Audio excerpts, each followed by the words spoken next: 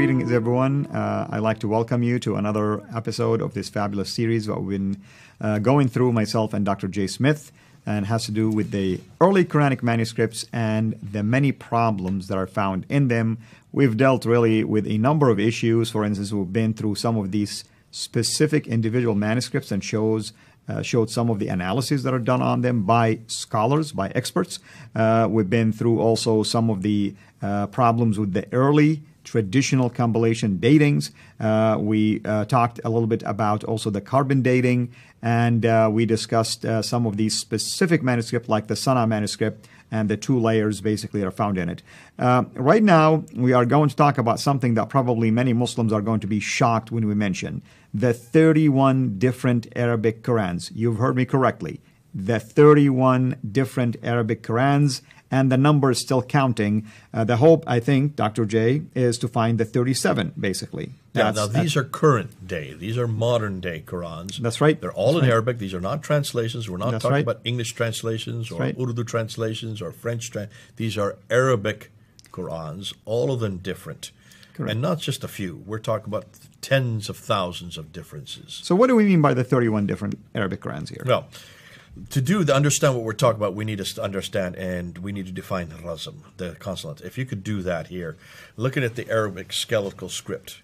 So basically, if you look here at the script itself, there are letters, and you put the letters together and you come up with words. And that's what we call the structure, or the rasm, basically. In fact, the early manuscript, like we have an example here from the Samarkand manuscript, one of the early Quranic manuscripts, there is something missing here. As someone who reads Arabic, I can tell you I can look at it, but it will be a while before I take a number of guesses at what does it mean. Why? Because the diacritical markings are missing and the dottings are missing to identify basically the pronunciation and the vowel markings for the word. Therefore, we are left now with a number of guesses how you can read certain words. In other words, you're not going to really be reading specifically and exactly the same way that it was intended when Here's it was another written. example. There are no diacritical marks, no vowelization in the Sana manuscript. That's even another earlier one. Here's another one.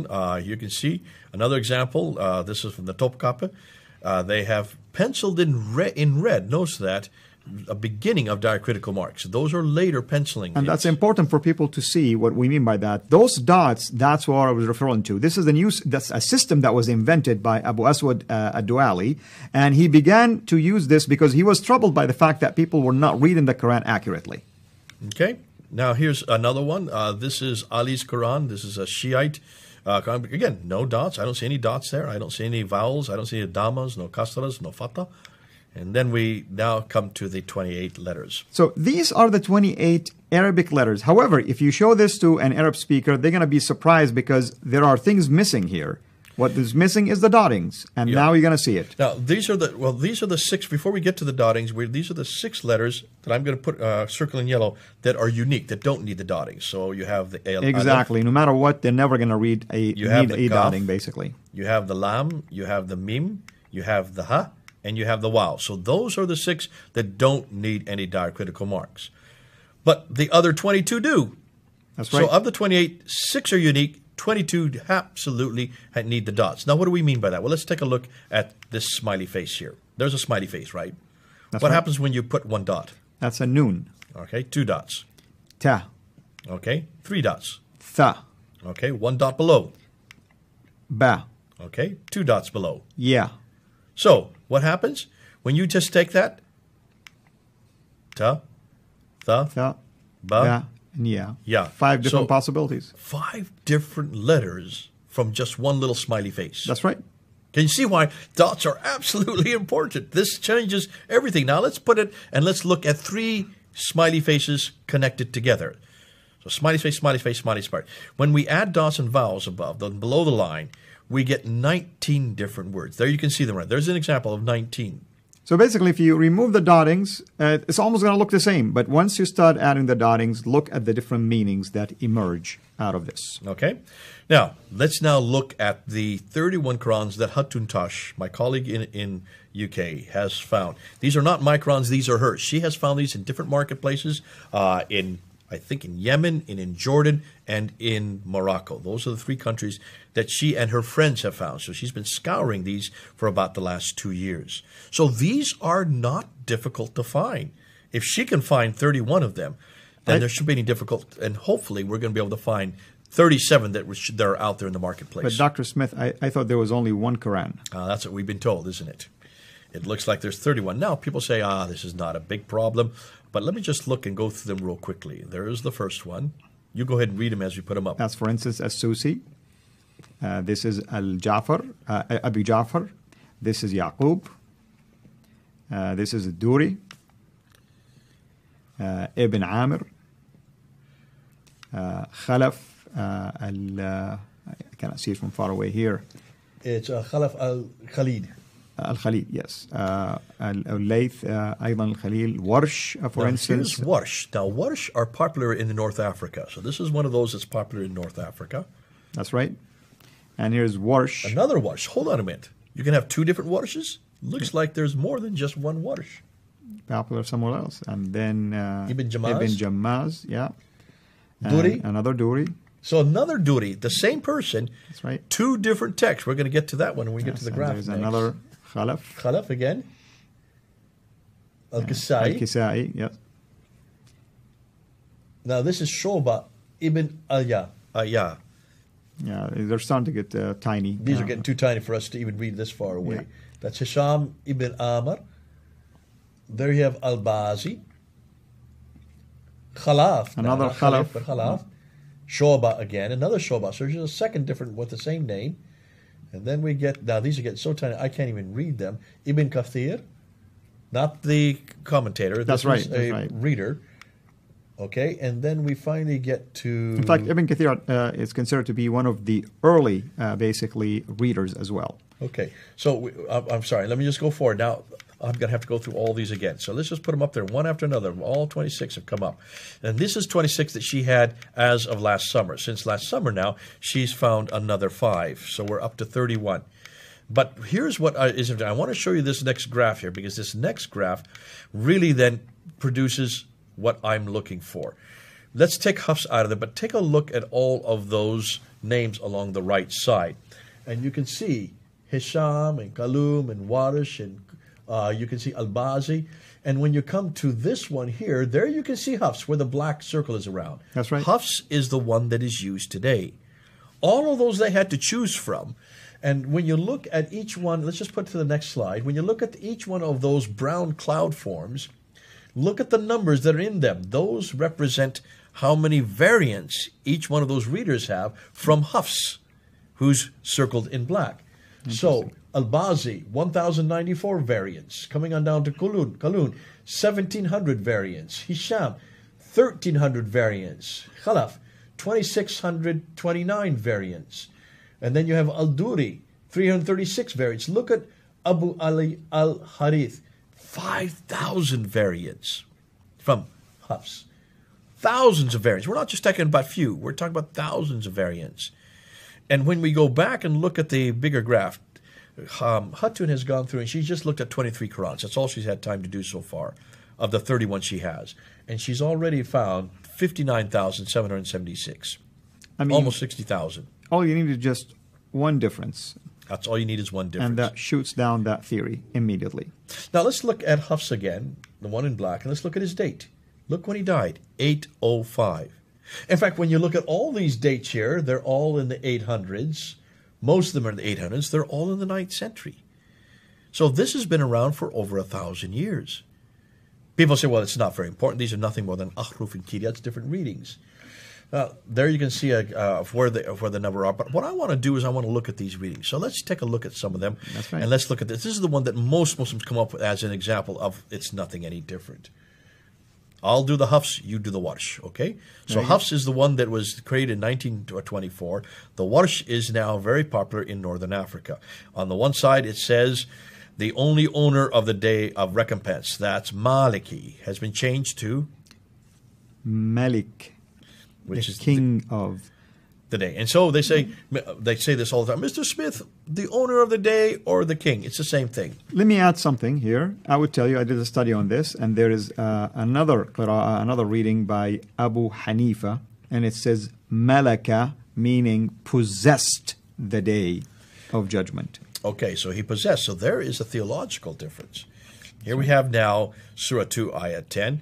You have yaksibuna in Hafs, which says, in their hearts is a disease, and Allah increases their disease. A painful doom is theirs because they lie.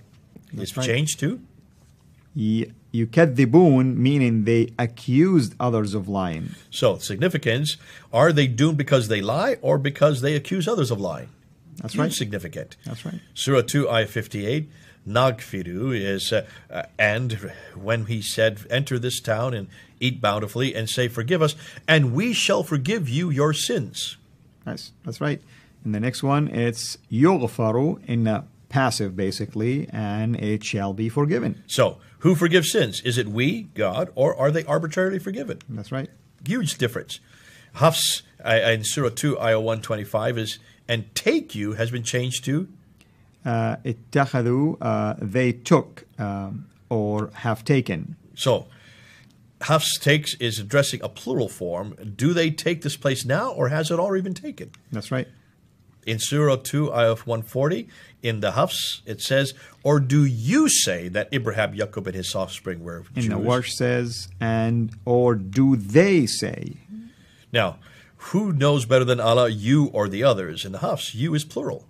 That's right. So you can see there's a problem there. And here, Surah 2, Ayah 184, miskinin is one poor person. For those who can fast with difficulty, they have been to feed a one poor person, is changed to? Masakin. And that's really important. Many, by the way, poor persons. Why this is important? Because remember, Islam is a religion of works. And this is about fasting. Feeding one is different than feeding many. There you go. And this plural, meaning at least three. So I'd like to know which one I'm required if I don't fast. Here you have, in them is a great sin, has been changed to? Basically plenty or many. And here is a great example of what we were talking about, the dotting. Because in one, the dot was below, here, three above. That's what makes the difference here. So is drinking wine and gambling a great sin or plenty of sin? So you can see that would have a huge significance. Surah 33, Ayah 68 has been cursed them with a great curse, or in the case of what? Much curses or many curses. Let's go on. Here you have dafu, which is repelling. Allah's repelling some has been changed to? Allah defending. Well, so did Allah repel some men, or did Allah defend against men? What action did Allah use? That's repel, right. Which is offensive, or defend, which is defensive. That's right.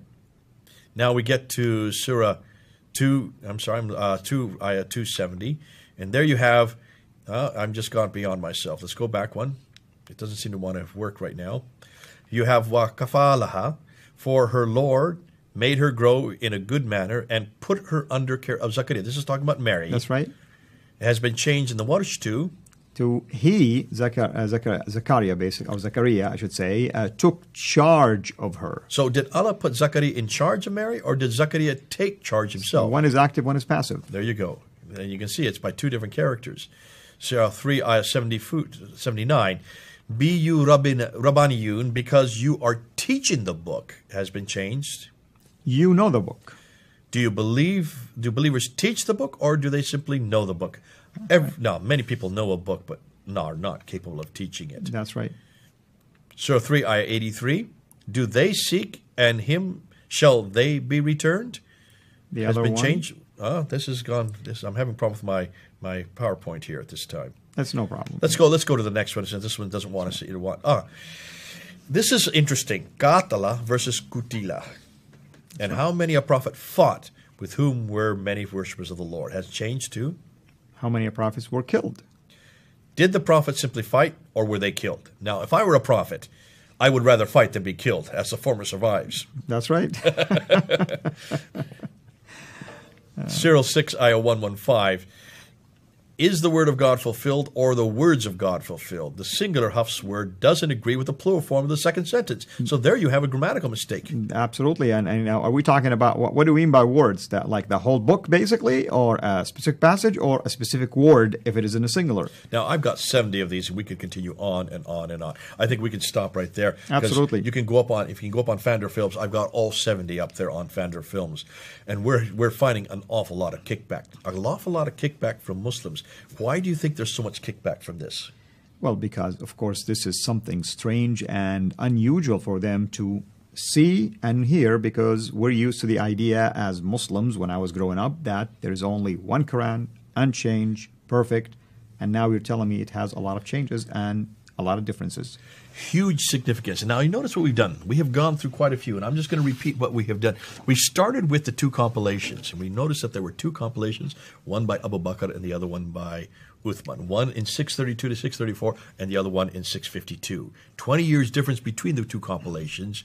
We know that the first one was only given to one person, Hafsa, and then we noticed that the second one was made on one copy, and then 9 copies were made from it. Right. And everything else that had come from the first one was then burnt, sent to 9 different provinces.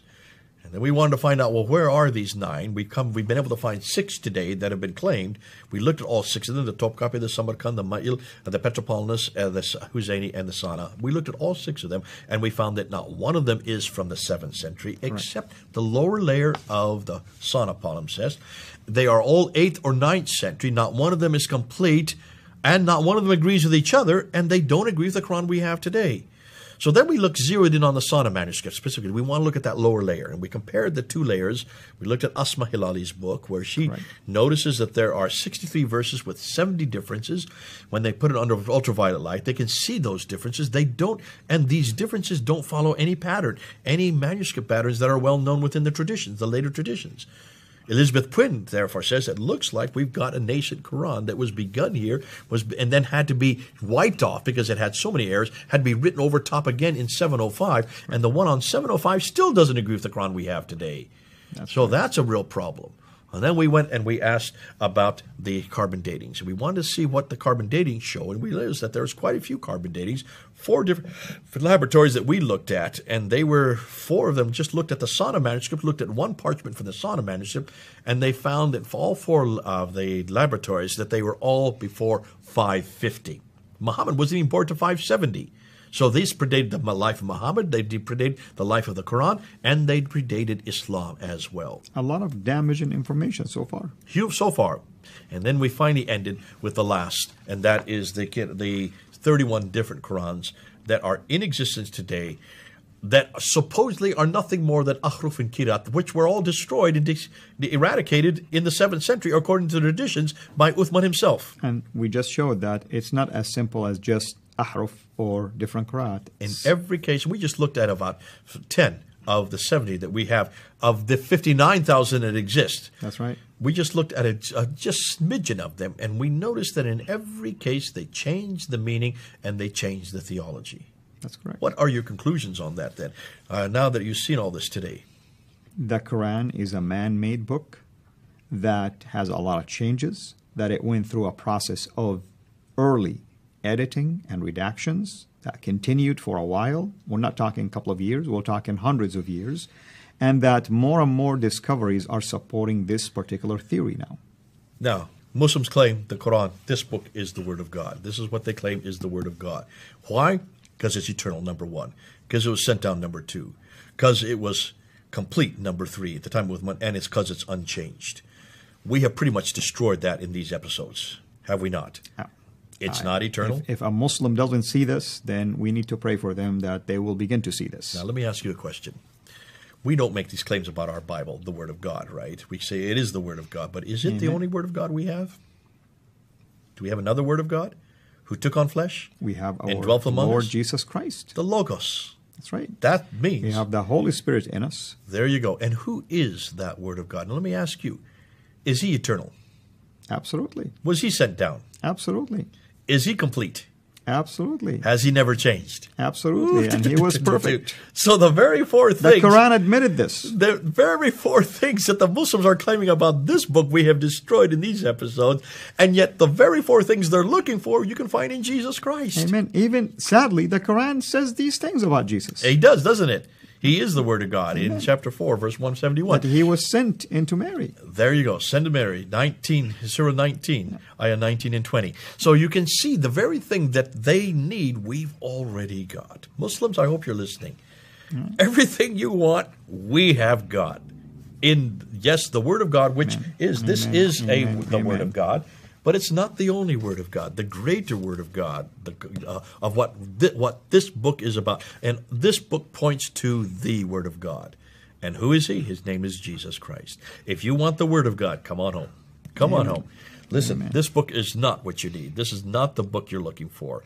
It's the smaller book. I keep this one bigger for a reason. The bigger, the better book. That's this book. We haven't even maybe had a chance to look at this book today because this book doesn't make the claims that you claim about this book. We've pretty much destroyed every one of those claims in these episodes we have done. And we hope that you know which is the book that you can find out about God, you can find out about Jesus, you can find out about salvation. All you need, everything you need is in this book. God bless you. It's been so good having you here. Over to you, Al-Fadi, because I just love the fact that what they need, we already have, if they'd only come home. Absolutely. Absolutely. Thank you so much, my brother. And obviously, we are going to continue now with a whole different theme and a whole different topic in the upcoming, basically, videos. But this particular one, without a doubt, has been extremely important and eye-opening, and also a very damaging when it comes to the authenticity, reliability, perfection, preservation of the Quran. So my hope to you as a Muslim who's been watching this, as you heard my dear brother here, Jay Smith, appeal to you, come home to the Father through the Word that He sent to become flesh and die on a cross for your sin, so that by faith, by grace, you will be saved and you will have an assurance of eternal life. Without it, you will not be able to find the way, for Jesus Himself is the way, the truth, and the life. Till we meet again, have a blessed day. Thanks for watching. Make sure to like and subscribe so that you don't miss future videos. And please consider becoming a patron on patreon.com/Sierra International.